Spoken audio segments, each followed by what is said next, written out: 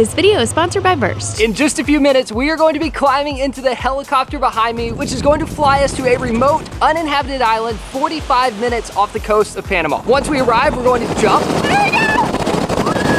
Then swim to the island, which will be our home for the next 6 days as we attempt to survive with just the clothes on our back and a few essentials. The first 3 days, we're gonna be learning skills from an expert survivalist. It is the world's most poisonous tree. Then after soaking up as much knowledge as possible, he is going to leave us on the island for the last 72 hours to fend for ourselves, and we'll see if we have what it takes to survive.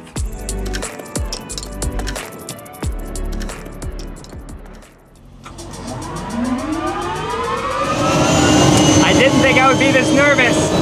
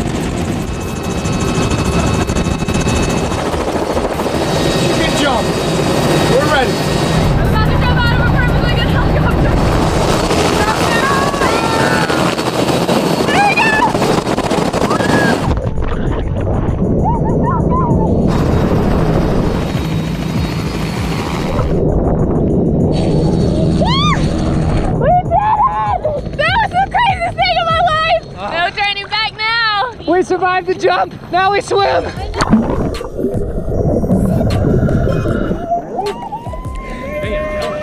Oh, it's beautiful. Oh, we made it. Oh. Goodbye. That was epic. Now that we've made it to the island, let me introduce you to the team. This is Nate's brother Dusty and his wife Sarah. They tend to join us anytime we have crazy ideas that involve some sort of physical challenge, like biking across Iowa, spending a week in a canoe, Hey, there's a bear! or climbing the vertical elevation of Mount Everest without sleeping. This is Lucas. He's the survival expert who's going to be teaching us the skills we need to stay alive. You may recognize him from season 1 of the show Alone, where he survived 39 days in the Canadian wilderness. Oh my God, I did it, I made a boat. And last but not least, this is Tom. He's the owner of Desert Island Survival, the mastermind behind this crazy trip, and who made this whole thing happen. So you guys have got 6 nights on the island. The idea is that we're gonna ease you into this. We're gonna focus today on shelter. Then we're gonna be doing fire. We're gonna be doing food, we're gonna be doing water, slowly doing away with the modern stuff that we have and moving you towards just working with the primitive tools that are around us. So all your strength is right here, and that thwack is what's gonna allow you to cut through a coconut. Please don't cut your fingers off. Okay, ready? Hold on. Hon, you're in my bubble. Kara's not gonna eat this week. Okay, that's not good. Stay closer to this end. Further I want out? you to have your thumbs, Yeah. It's gonna be the best coconut of my life. That's it! There it is! Oh. Look at you go. I know what you're thinking. This all looks very luxurious. Coconuts as we came on the island. We've got a bunch of stuff with us. Cool hat. It doesn't really look like a survival situation. The first 3 days are going to be a lot more comfortable than the last. While we're learning our survival skills, we'll have a hammock, we'll have food that's brought over from the mainland, and a lot of tools. But then the last 72 hours, we are going to be left here with only a few essentials to survive. It's hard. Take it a hold. I don't know. Nate's not so sure about his knot. I'm trying to move slowly. This is my bed for the next few nights. I've never slept in a hammock before. Got a perfect view of the ocean. I can hear the waves. So my bed, Kara's bed, Sarah's bed, and Dusty's.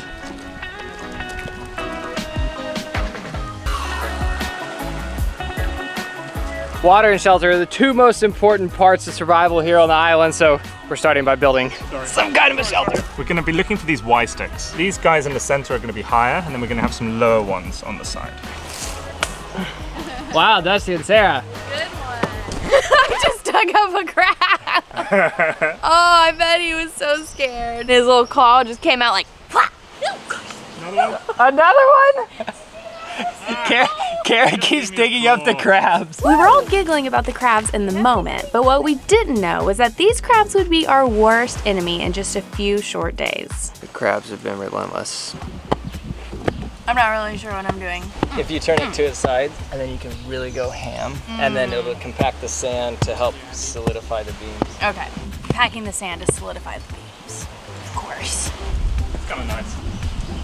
So this hibiscus tree is what gives us fire, but it's also great for cordage. If you don't have a knife, you can just break off a piece and begin to run a strip down. So that's really strong and totally usable. You know, you can go around and then maybe tie like right here. Does that make sense? So all the pressure is being pulled down, and then you can kind of just do some simple overhand knots. Take your time up there. Well, hold on. I thought I was doing these on the side. You're on my shoulders so you can do the top ones. Oh, I just thought we were like doing this for fun. No! Okay, I need you to turn to the side. This way. Good communication. And to the left. Okay, wait, hold on. Here, and then across. And then I tie it here? Yeah, why not? Just take your time, figure it out. How's it going up there? Almost done. Okay, good work. All right, how do I put you down? I know how. You think I just bend down? No. Oh, no, off the back. go under my legs. So 1, 2, down, up. Ready? 1, 2, down, up. Good job. That was very coordinated of you. So the last step of building the shelter is to add the roof, and we're gonna make that out of palm fronds. Lucas is gonna climb one of the trees, cut some fresh ones down for us, and then we'll use those to make the roof. This is something I've seen in the Polynesian countries that they do, and it's a type of sling or foot holder. So this is just tree bark that's gonna hold my life. The hands go like this, elbow here, and I'll pop, and I'll move my feet up. I'm ready. Nice. Now move your hands up, pop and pull 2 more inches up. That's all. Exactly. Bracing. Why am I? We laughed it off when I couldn't climb the tree, but relying on Lucas to reach the tops of the trees and not learning the skills for ourselves was a major mistake that will come back to haunt us. I'm so close to the coconuts! Yeah. All right, time to go finish our home. This is heavy. So the plan is to split these palms so we can shingle them on the roof so they can be like overlapping. If you come to like the really thin bit and you just start pulling away, it unzips just like a zip. And voila, you got 2 pieces for each side. And this is also good cordage, but it's okay cordage, like quick and dirty cordage that you can use. Good work team. Woo! Beauty.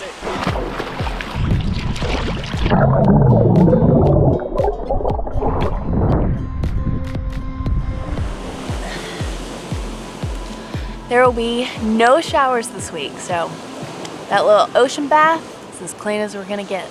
Now that we've got our shelter up, we're gonna spend a little time exploring our new home and learn what will kill us and what won't. It's mostly stone, but there's a little bit of fruit. It's good, kind of tangy. This tree, I think I know it as kapok, and it has this really beautiful tinder. So we'll be using the fluffy stuff here to start a fire later. Getting water on a deserted island, it's like, well, we don't even know where water is. It's really hard to find, but we do know there's water in here. So this is life. Can you make coffee with coconut water? Yes. I'm gonna teach you to make coconut cream. I'm so excited! We're just interacting with this beach with a totally different lens right now. Like usually I just walk down the beach, but right now it's like every little thing. I'm like, will this help me survive? Can I eat this? Will this start a fire? This guy, It looks so lush. this is called the manchineel. It is the world's most poisonous tree. If you were to eat one of these apples, it begins by being delicious and you go, oh, I'm loving this. And then it gets peppery and you start to feel tingling and your throat can close and you can asphyxiate. I'm so glad we're getting trained right now. If you were underneath this in a rainstorm and the water dripped on you, you'd start to get blisters on your skin. It's really toxic stuff. I for sure would have at least tasted one of the apples on that tree without knowing any better. That's kind of terrifying. Oh, this is a good seat cushion. How do you know if it's a mango or a death apple? This is called the noni. It's also called starvation fruit because you would have to be in a state of starvation if you were to eat it. Am I gonna eat it for you guys? I am. Go on. You are? All of you have to eat it. Oh my God. If we're doing it, you're doing it. It's really disgusting. It's like blue cheese that's been left in a car for a month. What do you think? It's like licking the bottom of a trash bin. I can smell it. That's the worst. I can literally smell it and it's over here. Okay.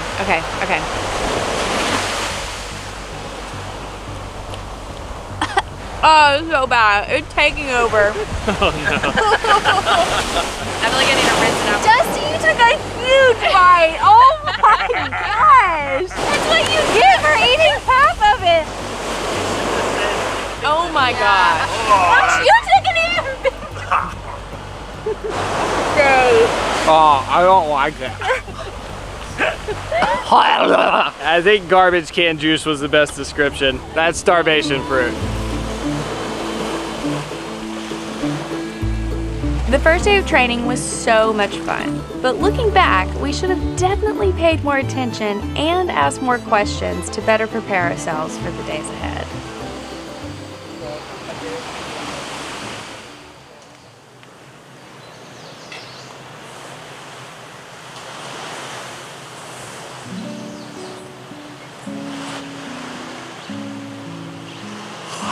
That was a surprisingly good night of sleep. Good morning. How'd you sleep? Pretty good. You want some coffee? I can't take credit for the coffee this morning. Tom boiled a big pot of water, threw some coffee in a sack, and then just stuck that sack in the water and we have coffee. We've now been on the island for almost 24 hours. I've become a chef, cooking bread in the fire. You just literally throw it directly on the coals. Who's hungry? Tom? Yes, So yesterday was a bit of an adjustment, going from normal life to this rugged place where everything's a little sandy, everything's a little damp. But after being here for 24 hours, now my mindset is, wow, this is so luxurious because in just a few days, we're not gonna have any of this stuff. I think surviving is gonna be a little more difficult than we anticipated. Beautiful water! Last night, we took a swim in the ocean. We came back to camp and it had been taken over by thousands of crabs. There's a crab in the drone bag. 1, 2, 3. There were like 20 on my tree right next to where I was sleeping. And then we woke up this morning, every footprint was gone and it was only crab prints and holes where they've dug themselves. It was like the ground was alive last night. And that's where we're gonna be sleeping next week. We have a lot to learn.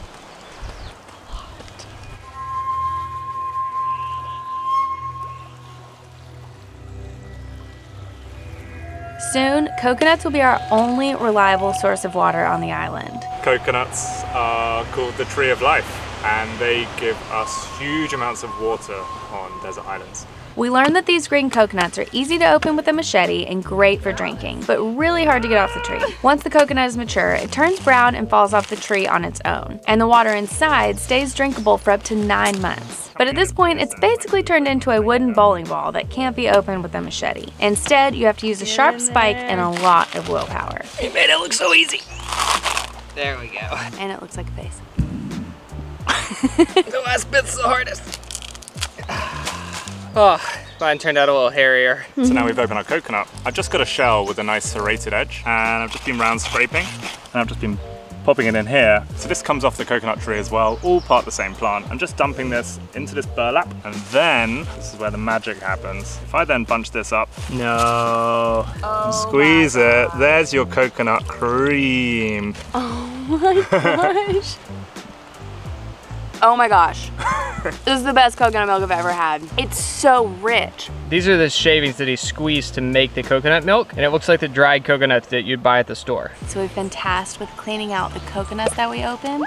We're going to turn them into bowls. Besides the clothes on my back, this bowl would actually be one of only 2 items I would take with me during the survival challenge. Here's what it looked like before. Here is after. Next, somehow, I have to make this shiny and clean.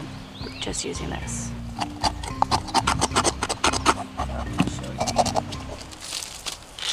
So I've taken my coconut down to the ocean and then I've rubbed it around in sand to get it as smooth as possible. And now I'm gonna finish it off using triggerfish skin as sandpaper to make it shiny. Nature is so amazing.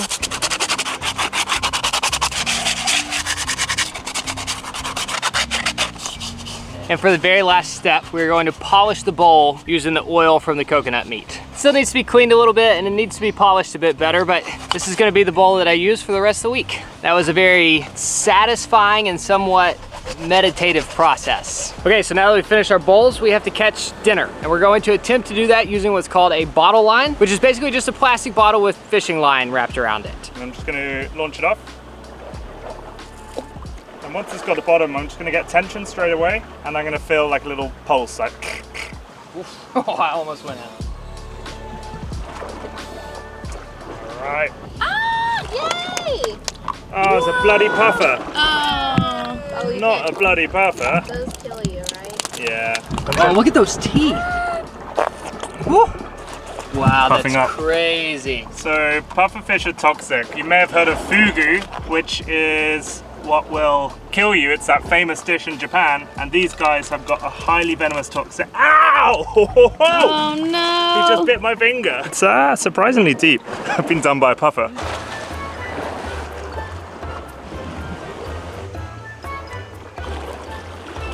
No way!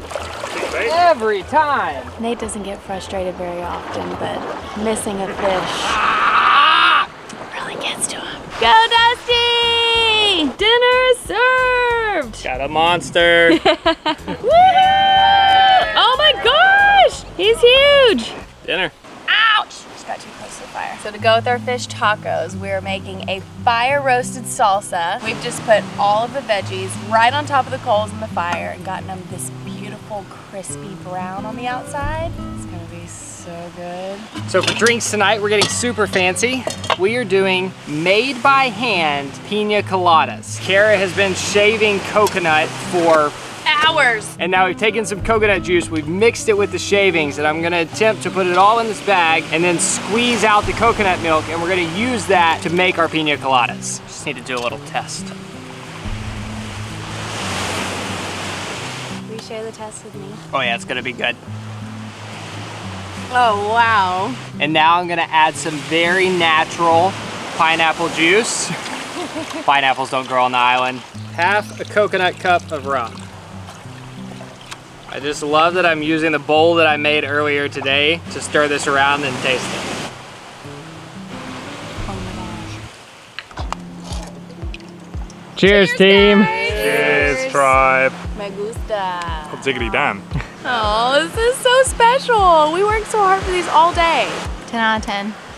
Yeah. My favorite. It doesn't get much better than this. That is insane. It does not even look real.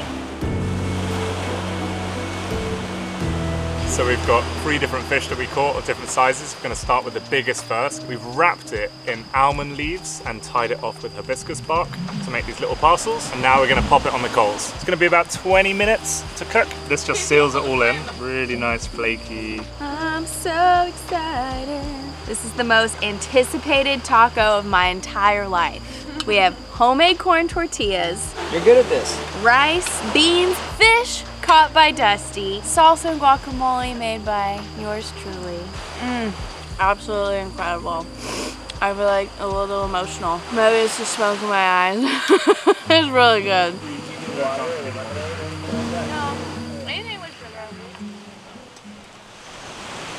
Making coffee is a much longer process out here on the island. We have 24 hours left to learn all of the skills that we need to survive. Because tomorrow morning we are paring it down to the bare essentials and we're starting the survival challenge. But there's still one key skill that we have yet to learn, which is how to make fire. So the idea is that we take our spindle, we put it inside the bow and load it like this. This is called a friction fire. It's a way of starting a fire without matches or a lighter. And then slowly starting to increase pressure. The goal is to create enough friction with the wood that it turns into an ember, which you can slowly grow into a flame. And now it needs oxygen. So I can blow in there. But what I quite like to do is just let the wind do the work as well. There's less moisture in that. Yeah, we have fire. There was no editing magic in that. I'm looking at the recording on the camera right now, and that took 4 minutes to start a fire with no match. Cheers, dude. I have a feeling we're not gonna find it that easy. All right, while the guys are learning to make fire, Tom is gonna teach me and Sarah how to make a hat out of a palm tree. Okay, we've each made our own fire set and our own tinder bundle. Now we're going to attempt to start a fire. Okay, step 1 is to measure my head with this piece of bark. It's a lot of pressure. My head is this big. I feel like this is really big. That is big. Step 2, I have half of this palm leaf. I'm gonna take the prime real estate right here in the middle of it where it's the biggest and the strongest, and I'm gonna cut out the length of my head. I've never worn a knife on my hip before, and I kinda love that it's hooked to my sarong. I have not used my machete very much. Or your hand knife. I mean my hand knife. I'm great at this stuff. I feel like I'm about to really start sweating. Right now, all we're trying to do is just create movement. Just try to move the bow a little bit. Yes!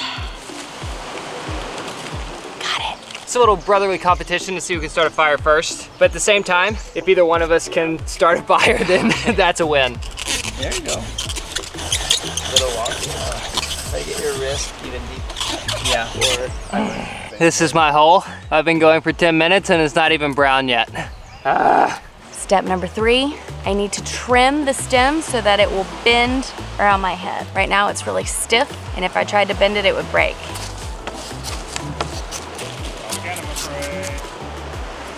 How do I look?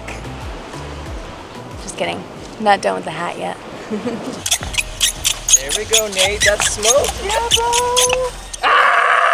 Out of all the skills we've learned this week, I think this one was the hardest for me. I don't know if it's like the perfectionist in me or like the expectations I had for this hat. I just can't get it right. Here's where I'm at so far. It's a little lopsided, but we're getting there. I'm gonna dub the hat maker from here on. Thank you. Looks like I have a goatee. I love it. All right, I'm finally finished. What do you think? I feel like this is one of those projects that's just ongoing. I'm constantly gonna be adjusting it and trying to make it look better, but I'm pretty proud of it.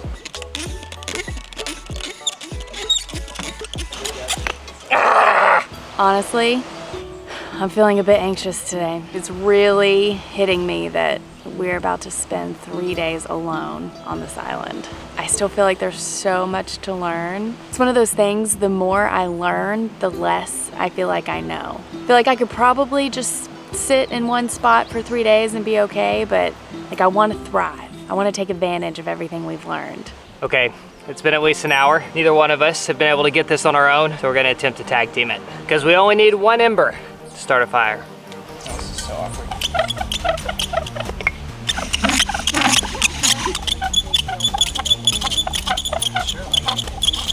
No? Dump it in here. Wait, you did it? I think wrap it like all the way up. And now wave it good. Oh my gosh! It's coming out the back! It's fire! Fire! Ah, we have fire! Woo! Ow, it's hot! Yes! Top 10 best feelings of my entire life. Ah. Way to go! I think we're gonna make it! We're gonna do it! You've now been invited into a circle of people that few exist this day and age, which is starting a fire primitively from materials you have found. Not many people know how to do that, nor have they been able to do it. And so welcome to the circle, brother. Wow, this is legitimately a childhood dream come true.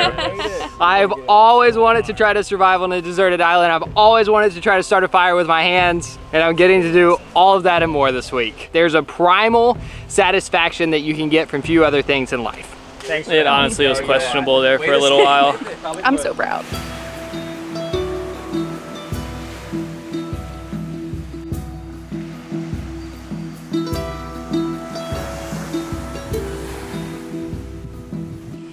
The sun has officially set on our last day of training, and tomorrow begins our survival challenge. What was that? I'm nervous, I'm excited, I have a lot of emotions. I'm already a little exhausted just from living out on this island for the last 3 days and being in the sun, and I know it's only gonna get harder from here. But I think what I'm most nervous about is sleeping, or lack of sleeping. We won't have a bug net, we won't have a hammock. We're just gonna try to make a bed on the ground. And when we were first coming here, I thought, oh, it's only 72 hours. Probably won't be that big of a challenge. But being out here for the last 3 days and knowing how many discomforts we're already going through with all of the amenities that we currently have, it's shedding light on how uncomfortable the survival portion of this could be. But we'll worry about that in the morning. Look at this sunset. I'm just gonna sit here and enjoy this.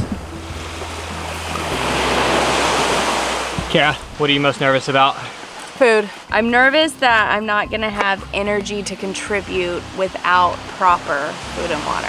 I wanna be a part of the team. Sarah? I agree with that. And then I would say second concern is probably sun exposure. Dusty? They're crazy. The thing that we should be worried about is sleeping. Okay. It is gonna be a long night. A long 3 nights. Multiple nights. I think Dusty is spot on with sleep. Oh no. I'm so sorry, but no one sleeps that well. Bad sleep with hunger doesn't create the most happiest people. So keeping your spirits up whilst hungry and tired is gonna be tough. A snake just fell out of a tree right in front of my face. We've already lost the girls. That is the meanest looking spider I've ever seen. He's like, nah! We're just laying down trying to go to sleep, and we're realizing that we've made a mistake. That was one of the craziest nights of my life. Nature's toothbrush. So this is our fishing setup. No way! It's so crazy how quickly I'll go from here to here. Wow! Ah! Oh! Thank you, Earth! Get me off this island!